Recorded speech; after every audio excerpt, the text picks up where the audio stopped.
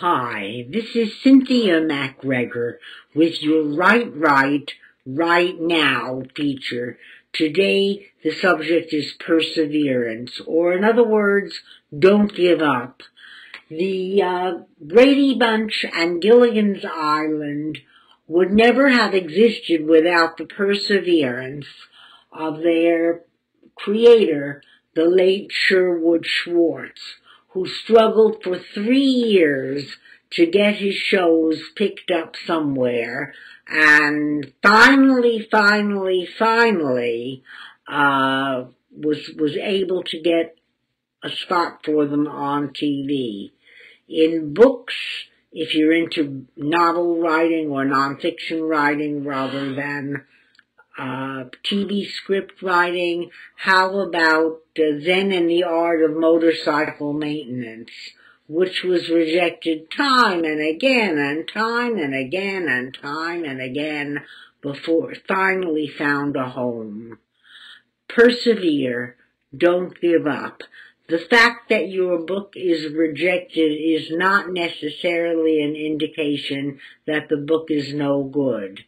Now, it's certainly possible that your writing lacks something. It's certainly possible that your organization of your nonfiction book or the plotting of your novel leaves something to be desired. It's certainly possible that your children's picture book is too long or is not what they're looking for these days. But it's also possible that your book is being rejected or your script is being rejected for a reason or a variety of reasons having nothing to do with the quality.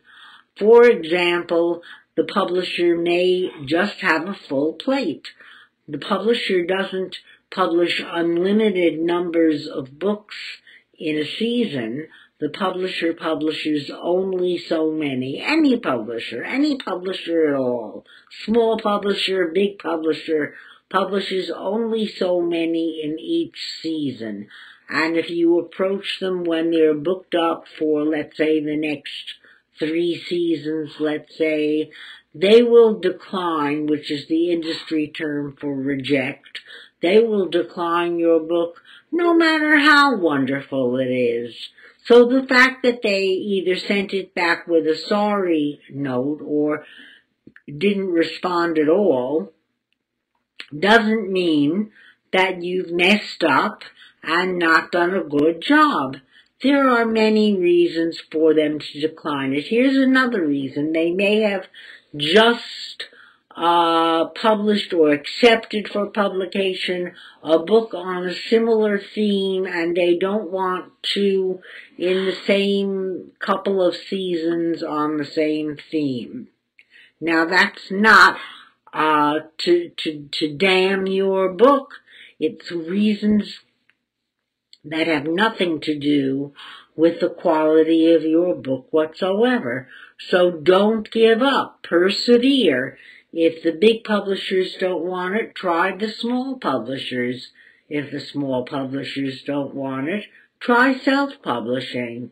But don't give up. And if nobody wants it, and you don't want to self-publish, take a look at the manuscript, go over it again, see if there is some way you can improve it, and if there isn't, put it aside for a little while, maybe 6 months or so, by which time the publishers will be looking at a new season, and look at it with a fresh eye, see if there's some way you can improve it, and then send it out again. Don't give up. That's the word for today. Persevere. Don't give up. The subject is fiction characters who are too good to be true. You know the expression, he's just too good to be true? Well, some characters are too good to be true. I'm sure that even Mother Teresa had her faults. Believe it or not, she must have. and so does everybody else in the world. There is no one in the world who is so good, so wonderful, so totally, absolutely gold standard that they don't have any faults at all. So your fiction character shouldn't either. Your hero or heroine or any other person, not just the protagonist, but any other character in the book who you are trying to portray as a really good person should have at least one fault or flaw.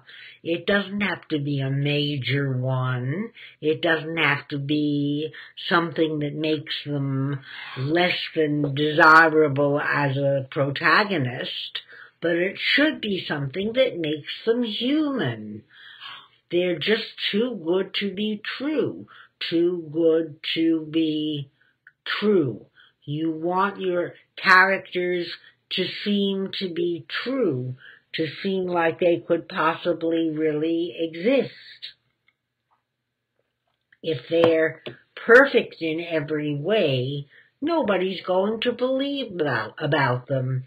So make sure that even your most saintly character has a flaw or two or three. Don't make them too good to be true. That's all for today. Till next time, this is Cynthia MacGregor reminding you to pass a smile along.